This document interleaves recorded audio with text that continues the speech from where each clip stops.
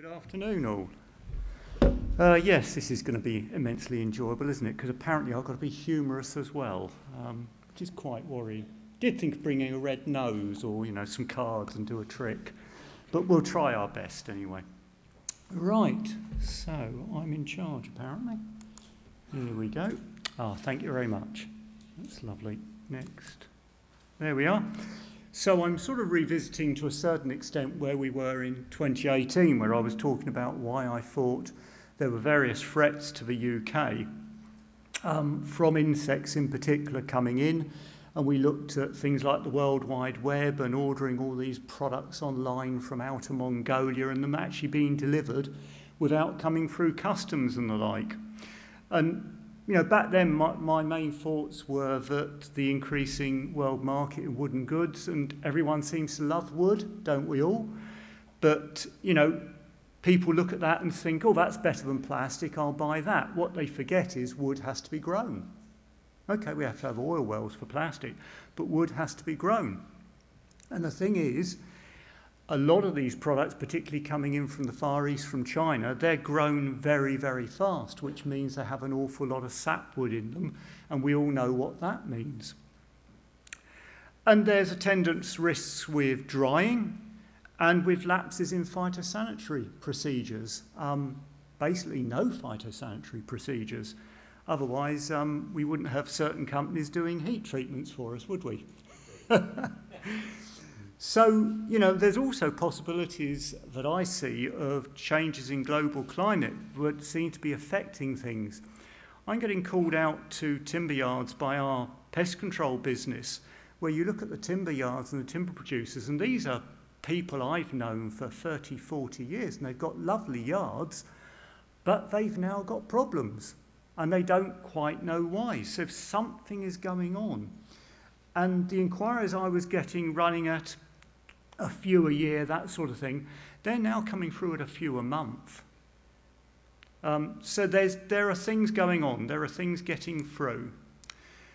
So back then, really I wondered, why are we seeing more powder post, more longhorn, more bark beetle? And was it increased awareness? So we've got all those people who apparently sit on a Sunday night and they go on the internet and they look up what it is that we're actually going to go out and look at in their property on Monday morning. We knock on the door, they open the door and say, I'm glad you're here. I'll tell you what the problem is. Don't bother with any of your kit. Lower quality timber, define quality. Yes, as we saw in the slides earlier on, if you're looking at old growth timber compared to new growth timber these days, it just doesn't compare at all. But would you define fast-grown timber, which is 100% sapwood, as being low quality? It depends on what you want to use it for. An incorrect or no kilning. If you're rushing the timber through, if you're growing it as fast as you possibly can, very often timber is not even getting kilned, it's just getting processed through and everybody keeps their fingers crossed. Or is it an increased request for wide-poured hardwoods such as oak? And again, a lot of the timber yards I go to now, they are majorly into oak because a lot of the consumers in the UK are majorly into oak. They've seen it on these programmes you watch on the telly, where you do properties up and everyone says, oh, look at this lovely bit of oak. And somebody says, oh, yes, you need to put that in green. It will dry out with the property. It'll look lovely with bloody great big cracks in a few years' time. So where I'm beginning to think is it's, to a certain extent, quite a bit of we've got really, really keen on wide-poured hardwoods, followed by incorrect or no kilning, and with a little bit of the armchair experts. So if we talk about air seasoning and kilning of hardwoods, Dr. Norman Hickin, who I'm just about old enough to remember and just about met in his last days with our company, he actually wrote about respiring tissue in his book in 1954. Now, I don't know why he didn't include those paragraphs in his later books, but his very earliest book talked about this respiring tissue, which is so important for powder post beetles and bostrychids. Without it, you either will or will not have any starch, which is what they're feeding on. And there's a picture of good old Norman talking about the life cycle of common furniture beetle, which strangely enough is how Rentokil, well, Woodworm and Dry Rot Service started out, was he went out doing talks like we're doing today, and afterwards people said, oh, can you pop along and have a look at our church for us? And that's effectively how the industry started.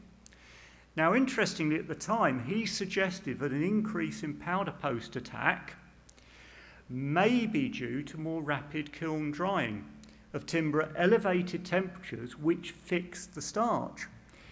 And the other thing was, he obviously talked about what it was in particular with powder post that attract them to the timber. And Norman was an absolutely brilliant artist. These are his scraper board drawings. I've actually got a few of these. I was lucky enough to get them. And he's drawn a picture there of the, well, what it's meant to be showing is the female lictus going along the surface of the timber. There are the pores coming to the surface of the timber. And she's mandibulating the surface of the timber to sense if there's enough starch in the timber. Now, no one knows if she actually, because we can't ask her, no one knows if she's actually detecting starch, so she's doing an amylase test, or is it some other chemical she's detecting? Because some people have tried washing timber to stop lictus attack, and it does actually work on some occasions. So who knows? But what we do know from all the literature is that you won't get lictus attack without at least 3% starch, which is why we try and get the 3% down.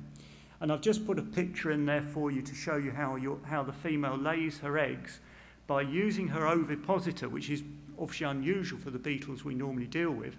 And she slid her ovipositor down the pore, and she's just laying 3 eggs, which is about the norm in the early wood vessels or the pores.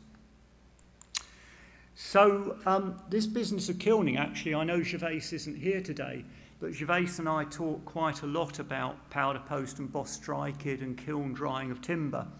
And we were having a discussion about this when I was looking at it for a customer recently. And interestingly, I said to him what I'd been taught in the very early days back in the 80s. And he said, oh, no, that can't be true. That can't be true. I think it's this. And he told me what he thought went on with kilning. Anyway, God bless him. As always, he went back looking at his vast quantities of literature that he has access to. And he came back with a study which actually agreed with both of us, as it were. It agreed with my side of it, with what I was told, which is if you overkiln, if you use too high a temperature, you will keep the starch within the timber forever. And also, interestingly, showed that if you don't air dry properly, you can also fix the starch. So it's a bit 50-50. So he came up with this paper by E.C. Harris. It was a very large paper from 1961, where it's the only place we could find where a scientist actually did proper tests. And he found the optimum temperature for kilning was 40 to 43.5. Now, I remember that when we last had a really big problem with powder post in this country, it was after the Second World War, when all of the North American hardwoods had been stuck in North America because they couldn't come over, and they were suddenly released to the UK, and they were absolutely riddled with powder post by that point. And we then got massive amounts of powder post in our timber yards. And this is where this all came up with, well, you know, how is it coming in cycles? And why do we get cycles? And that if you correctly kiln dry at a moderate temperature but keep your humidity high, which apparently is very important, you will deplete your starch. So with global warming, the way I was looking at it was, and you know, with the weather we've had this year and some of the clients I went out to see, if lack of humidity can cause the cells to die quickly and therefore they cannot respire and lose their starch, is it at all possible that global warming has something to do with that? If the sun shines too much, there's too much heat. Because certainly we found after the problem with America, it was that people were using the wrong kilning cycles for hardwoods. And it wasn't their fault. You know, when you invent a kilning cycle, you give it a try and go, oh yeah, this wood looks just right. It It's not till several years later that you suddenly find you've got an infestation you didn't think you should have, and you go, was that the kilning cycle? And eventually, what was by then BRE and FPRL found out that there were kilning cycles you should not use for hardwoods or anything that went anywhere near Lictus. So as I said, how does this affect what we see today? Well, it's more likely that wood is going to be either unseasoned or it's wanted quickly and it's put through a very quick cycle, maybe running at the wrong temperature to try and shorten the cycle. Open seasoning at different times of the year, felling timber at different times of the year. You know, I was lucky enough to go to one of the last proper estate sawmills this year because, again, they had a problem and asked could somebody come out, and pest control said, would I go? And they were still drying timber properly, they were felling timber properly, and they were saying to me, you know, we fell the timber at this time of the year. Is that still correct then, do you think? Cycles change. For me, what I felt with this particular yard was they were a lovely yard right out in the middle of the woods. They are surrounded by oak trees which will have natural insects in them, and they are likely to come through to the yard anyway. And of course the other thing is, as I said to you, Waney edge timber and Waney edge oak is incredibly popular now. And another person I went out to this year, they import very large quantities from France. It's from their own forests in France. They've never had a problem before. This year it was absolutely heaving. And when you looked at the amount of sapwood present in the yard, you could say, is it really that surprising? And yet we knew it was properly kilned, in inverted commas, but it was heaving. And, you know, the chap said, well, shall I cut all the way the edge? But that's what our customers like to see. It gives it a bit of character. And the answer is, well, we might just have to live with what we see. So there's some pictures I took. That's the French oak in the two top ones. As you can see, we have quite a lot of Lictus. And there you can see where the sapwood is. This is the English yard. There is absolutely nothing wrong with that oak.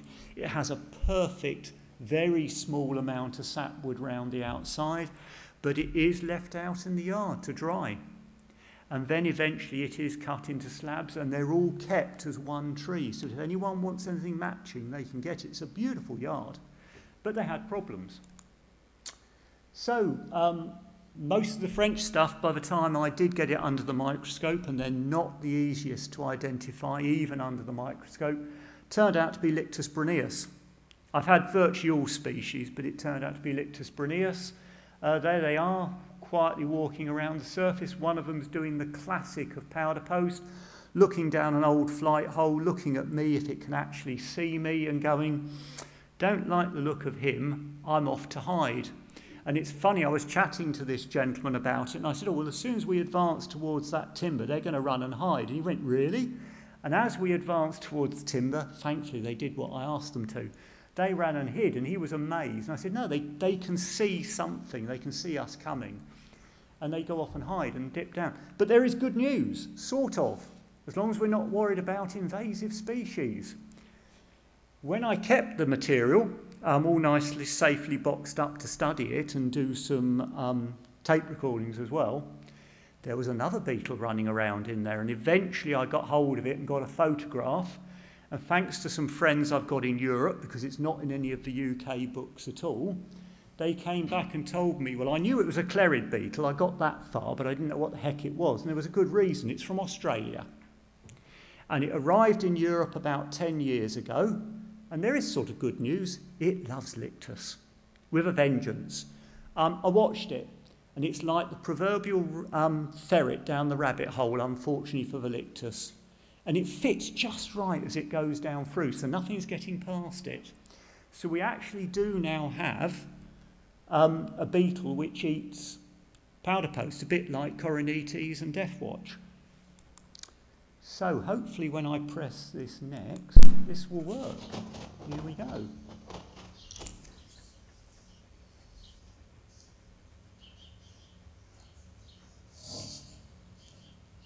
Thought you'd like some videos this time.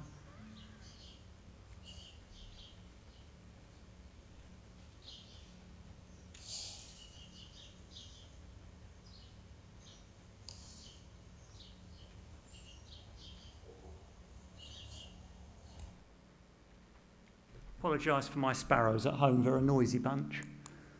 And just a very short one of one looking down a hole and then scurrying off.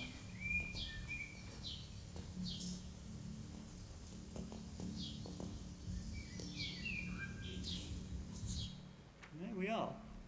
Thought I'd make a change from sound recordings anyway. Oh, well, speaking of which, so that's the sound program, if you remember from the last time I talked to you. It just shows the spikes. Hopefully I'm going to play this very short clip twice. It's a bit like listening to Golden Delicious. And on this particular one, I must have been very, very lucky with where I got the microphone. I do move it around the pieces of timber, and I must have got bang on top of one of the larvae.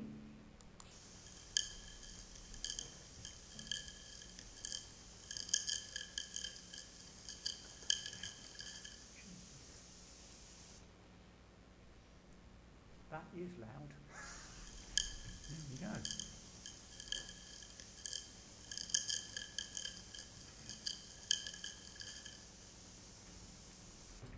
So there are, that's basically its mandibles rasping away inside your piece of oak.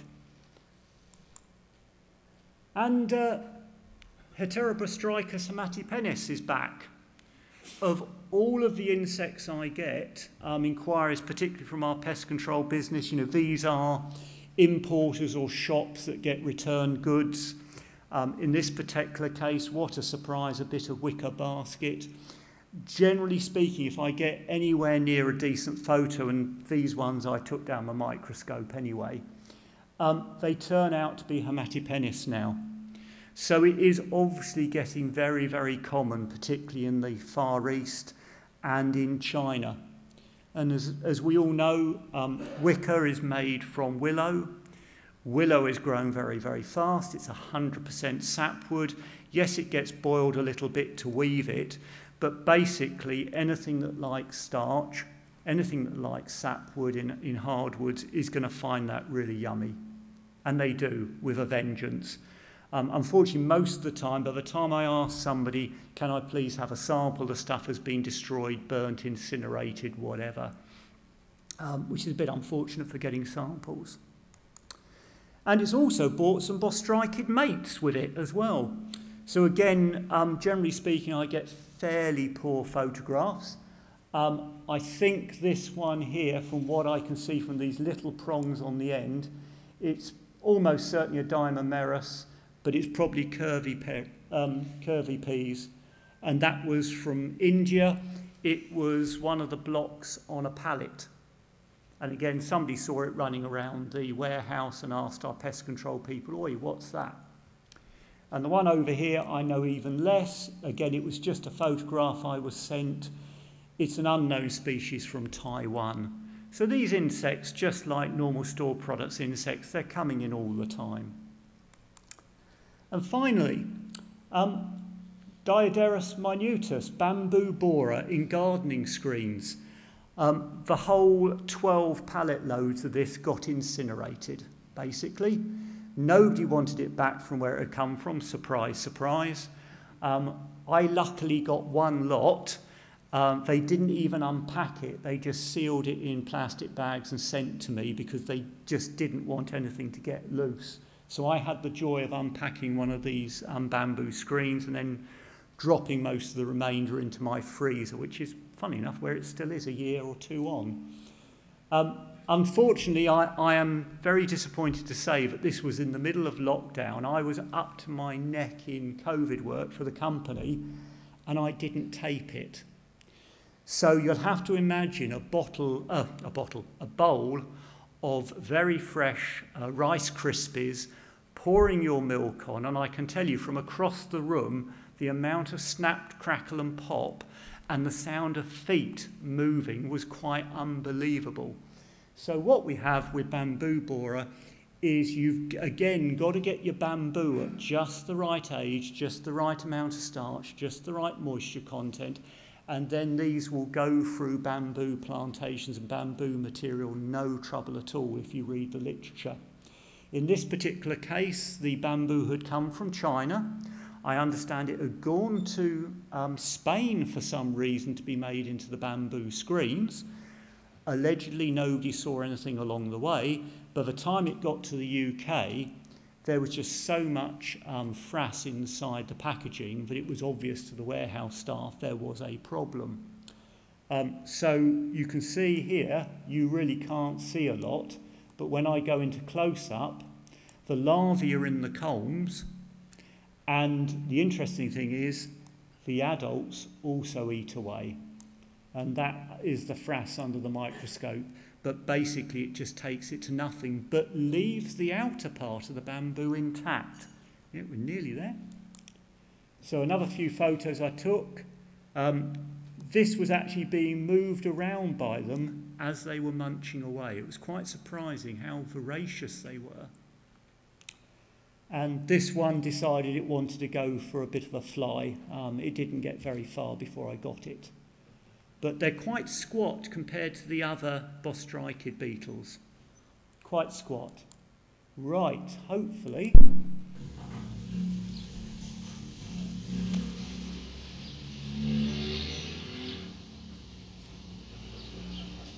Sorry about the neighbours. Yeah. Unfortunately, yeah, it picks up everything, these microphones. And I've got a bit of a longer one, hopefully a bit better.